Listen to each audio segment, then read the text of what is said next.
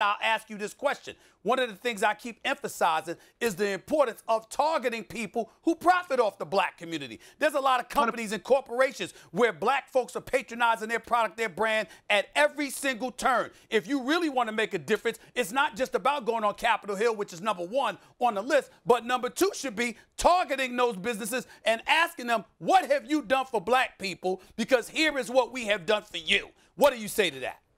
I say you're absolutely correct. I think that, like you take this platform, you see what I've done with Cube, with the big three, what we're doing, that's going to continue moving forward. Yep. We dealt with COVID issues. When you look at Rock the Bells, it's like these big corporations, you got to partner with Rock the Bells. Partner with Rock the Bells. We're speaking to Gen X. We're speaking to that classic hip hop customer. We're speaking to their children who are Gen Z. Yo, partner with us. Don't just talk about it, be about it. And this is the type of things that must happen. So you are absolutely right. We cannot fool ourselves into thinking that it should be all social and no dollars. That's a fallacy, and it's a false way to think about things. It's the wrong way to think about things. We have to have economic empowerment in the community, and we just have to have a spirit of generosity and a spirit that says, hey, I want to see the whole community get paid, not just have a chosen few turn the rest of the community upside down and shake the chains out their pockets. And that's what I'm about. For me, that's what it's about. About getting out there, building something, and then sharing it and empowering the rest of my brothers and sisters.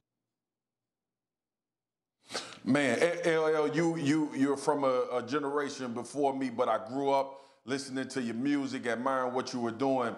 Just, like in our communities, we have so many conversations. What kind of advice you giving to the youngsters now? What are you telling them in this time where you talk about, you and Stephen A. talk about their economic empowerment, you talk about owning businesses and putting yourself in positions to be able to make decisions to uplift people that look like you, but not only that, good people that want to do good things for good people. What's the conversations you have with youngsters? Give advice to some of these youngsters out here looking for a way to do something different and have the type of success in their own minds, what they deem success, to be able to help people in their community and push the culture forward as you speak of.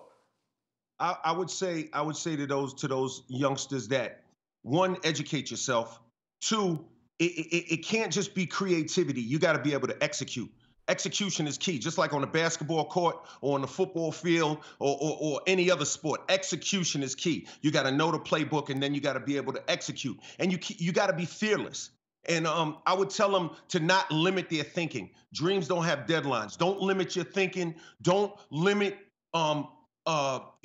what you allow yourself to dream about. Really go for it, but just be educated and consistently learn. Be better today than you were yesterday. Be better tomorrow than you were today. Be in the moment and really apply yourself, and also know that, like me as an OG and as, a member of Generation X, I'm here to lay a bridge for you. So Rock the Bells, you can go to Rock the Bells and learn. You can do whatever it is. You can watch the big three and have fun. We're not looking to exclude our younger brothers like yourself and even the generations after you. We're looking to include all of us. We have to lay the groundwork and the foundation and the pathway for those who come after us, and we have to pave the way for those who are side by side with us, because this is the only way that we're going to be able to be successful. So, when you see a brother like Stephen A., what he's done, how he's, matriculated up the barometer of success, did his thing, really took his life to another level. I mean, this is the journey that you have to really look at and emulate. See how articulate he is. Look at how, different members of our community have really dug in deep to take their lives to the next level. I would encourage you to do the same thing. You can do it. You can do it. You're sitting at home right now. You're watching. First, you can do it. You know what I mean?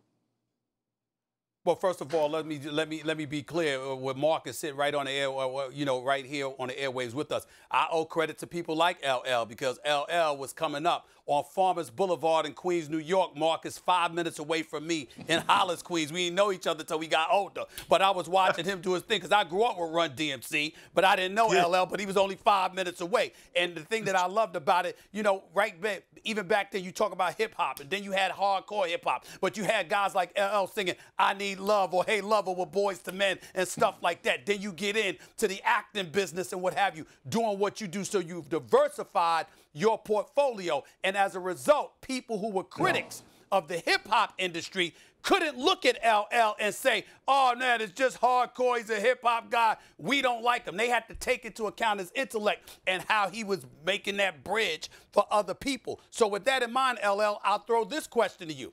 Considering the times that we're in, we're talking about athletes and their responsibility, we talk about media members like myself, our responsibility, we're talking about Renaissance men like yourself, who are obviously leaders in our community. Those things are important. What role must the hip-hop industry play in our ascension to these new times? Because you know the critics from the other side are going to come at them and try to castigate and stigmatize them in order to dilute their message. What do you say to the hip-hop industry? Because you're obviously familiar with that.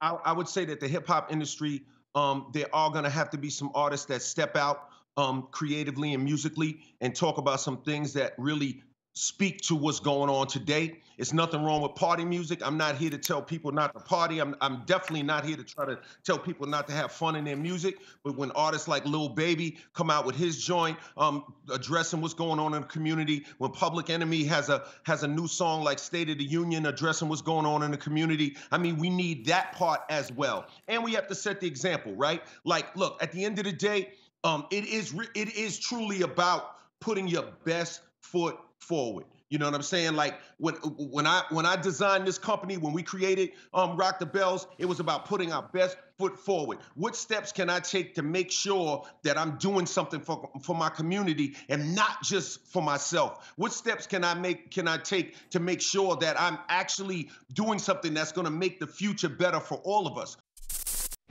Thanks for watching ESPN on YouTube. For live streaming, sports, and premium content, subscribe to ESPN+.